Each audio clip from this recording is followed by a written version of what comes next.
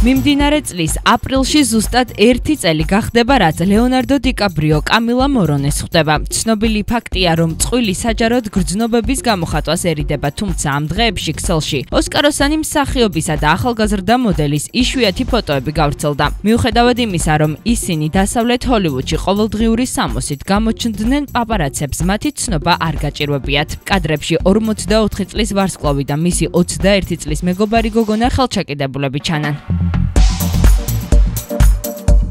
ირინა შეიკი მაიამის სანაპიროზე ისვენებს. პაპარაცებმა რუსი სუპერმოდელი ფლორიდის შტატში ბოიფრენდის ბრედლი კუპერისა და მათი 2 წლის ქალიშვილის ლიას გარეშე დააფიქსირეს. მიუხედავად იმისა, რომ 33 წლის ვარსკვლავი მზიან სანაპიროს ოჯახის გარეშე სტუმრობს, ის მშვენივრად ერთობა. ფოტოებზე, რომლებიც ქსელში გავრცელდა, ჩანს, რომ კრიშტიანო რონალდოს ექს-პარტნიორი ფანტასტიკურ დროს ატარებს, ოკეანეში ბანაობს და მზეზე ირუჯება.